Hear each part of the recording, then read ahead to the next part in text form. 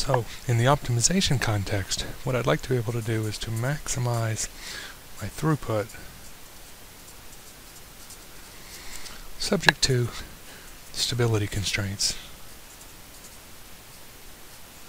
In other words, I want to have the maximum possible throughput such that my system is stable. And the two things that I can adjust, at least in our simulation model, to control this are the number of operators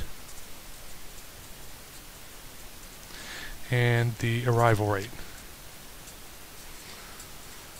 or the inner arrival time, the inverse.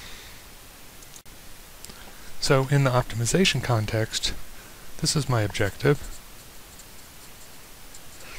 This is my single constraint. And these are my decision variables. Of course, the next step, we have to define all of these terms. Of course, the number of operators is pretty simple to define. The arrival rate in our simulation is just specified by the inner arrival time, but we haven't really talked about how to define these two terms, stability and throughput, in the context of our simulation model. In our first experiment, we reduced the inner arrival time, which is the exact same thing as increasing the arrival rate, while watching the WIP level. We looked at both the average WIP level and the ending WIP level, and our basic idea was to try to make sure that the WIP level wasn't growing without bounds. For our optimization model, we want to formalize those two concepts a little bit more. The objective in this optimization turns out to be fairly straightforward. We're going to define the objective as the number of departures per hour, or per any unit time that we want, but we're going to use hours because we already have our simulation set up that way. Stability is a little bit more difficult to define, and in fact we can define it in several different ways. We already mentioned using the WIP level. We could set a target average WIP level, we could set a target maximum WIP level, we could have some kind of ratio between those two values, and that's certainly something you should experiment with. We're going to use a little bit different criteria here. What we're going to do is we're going to monitor the ratio of the departure rate to the arrival rate. And of course, ideally we'd like this ratio to be close to 1, basically meaning everything that arrives departs. Of course, we have to accommodate some level of WIP, so what we're going to do is we're going to ensure that this value falls below some threshold.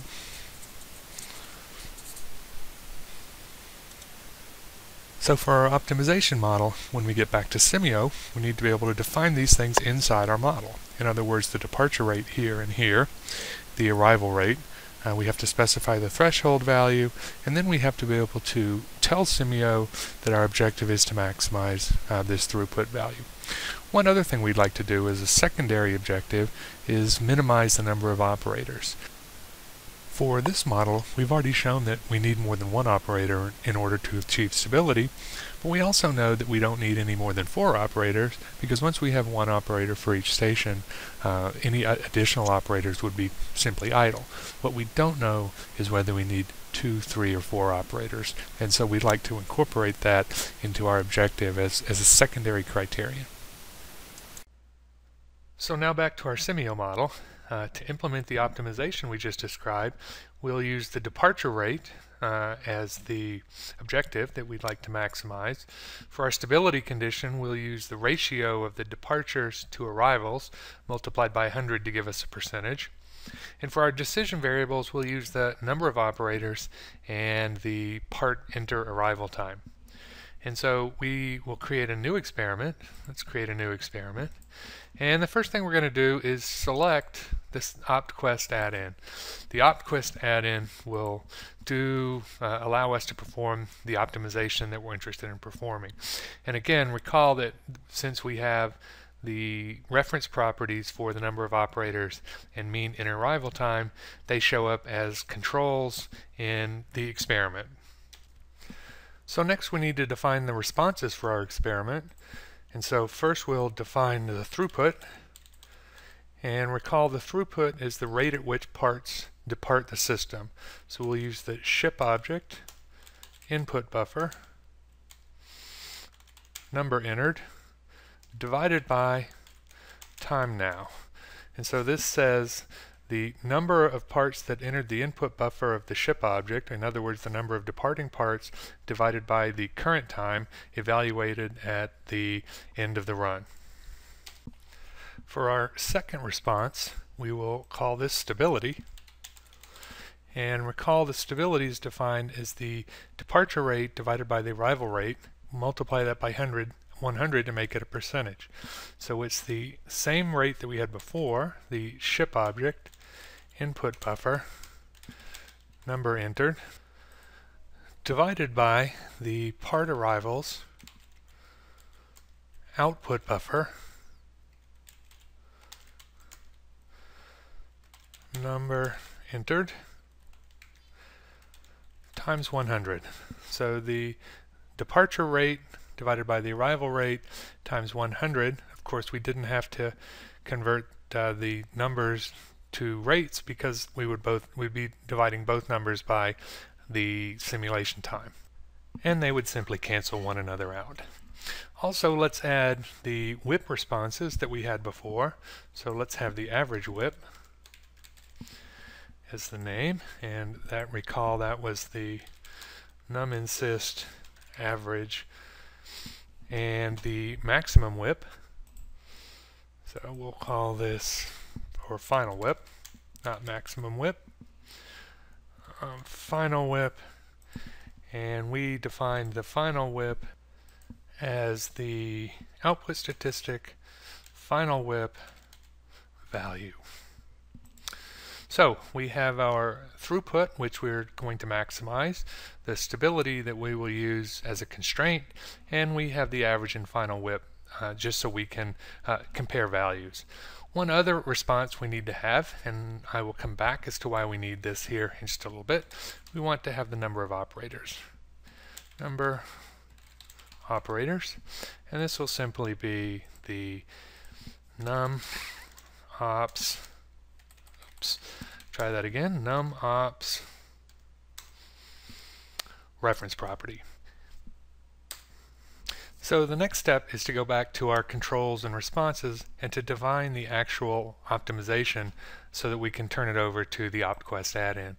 So for the controls, what we'll do is we'll set minimum and maximum and increment values, and also specify that we do want to include those in the optimization. So for the number of operators, we know it has to be greater than or equal to 2, and we know it will be less than or equal to 4, so we'll just tell it to use values between 2 and 4.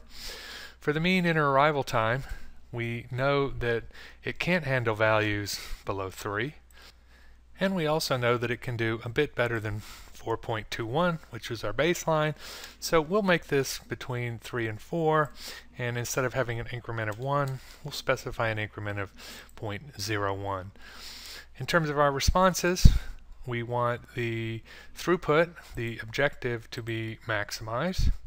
We don't have a lower or upper bound. We want this to be absolutely maximized. For the stability condition, we don't have an objective value because we don't want it to be included in the objective function, but instead we want to have a lower bound. And let's put our lower bound at 99%. That's something we can come back and change later if we want to do that. For the average and final WIP, they're not there as part of the optimization currently. We just want to observe those values. Now here's the reason we had to have the number of operators as a control and as a response, because we want to recall our secondary objective is to minimize the number of operators. So I can go back in the response and specify that I would like to minimize that value. Next, I will select the experiment properties. And so the experiment properties, because we have the OptQuest add-in, it has the OptQuest section here. And so we will go in and specify that our primary response is throughput, and we will leave these at their default values, and we want to change to a multi-objection weighted objective function because we have two components to our objective. In this weighted objective function, it will weight the throughput and the number of operators by their corresponding weight. Now, because of the values we're going to have, we're going to increase the weight of the throughput to 10 and leave the weight for the number of operators at 1. As you recall, the throughput is on the order of 0.25, 0.26, and so when we multiply that by 10, the objective function will be weighted more towards the throughput than to the number of operators. And so we have now defined our optimization in terms that OptQuest needs, where we are maximizing a function of our throughput and the number of operators, subject to the stability condition that the ratio of the output rate to the input rate times 100 is less than 99. And we are telling OptQuest that it needs to specify the number of operators varied between 2 and 4 with increments of 1, and the mean inter-arrival time between 3 and 4 on increments of 0.01. At this point, we can tell Simio to run, and OptQuest now takes over. And you can see that it is running different scenarios with different values. And the red highlighted values under stability are the ones that don't meet the stability condition. So now that OptQuest is terminated, we can highlight our throughput column and right-click and sort our values in descending order. And you can see we have an awful lot of infeasible solutions because the stability is less than 99%. I believe earlier I said that we were looking for a value less than 99%. Of course, in our stability condition, we have 99 as a lower bound, so we're actually looking for values above 99%, and that will define the feasibility region. And so our first feasible value is also our highest throughput value. So we have 3 operators, and 3.9 is our mean inter-arrival rate. So we have that 3.9 inter-arrival rate with 2, 3, and 4 operators. And you can see with 3 operators we've actually achieved a slightly better rate than with 4 operators, although this is probably not statistically significant. So at this point, what we would want to do is probably do some additional experimentation within this region right here. And so I would go back and change the number of operators. We don't need 4. We're pretty sure we can do it with 2 or 3. And then I would narrow down my mean inter-arrival time to be between these between this attractive region. And so let's put our minimum value at 3.7. and our maximum value, let's say at 3.9, and let's make the increment a little bit smaller.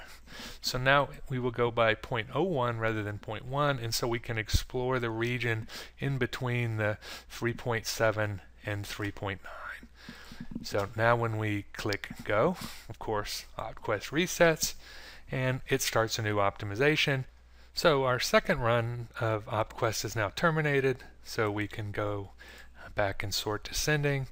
And again, we have some infeasible values here at the top, and you can see that our first feasible value in our sorted list has 3 operators and a 3.74 for mean inter-arrival time. And we achieved a throughput rate of 0.2655. And you can see the additional values, so if we drop down the inter-arrival rate and so on, and we can also look in our other options where we have 2 operators. So as I said before, there's nothing absolutely magical about the stability condition we use. We could also use additional stability conditions, such as the average whip has to be below a given value. So it looks like our average whip goes anywhere between 15 to about 22, 20, here's a 29.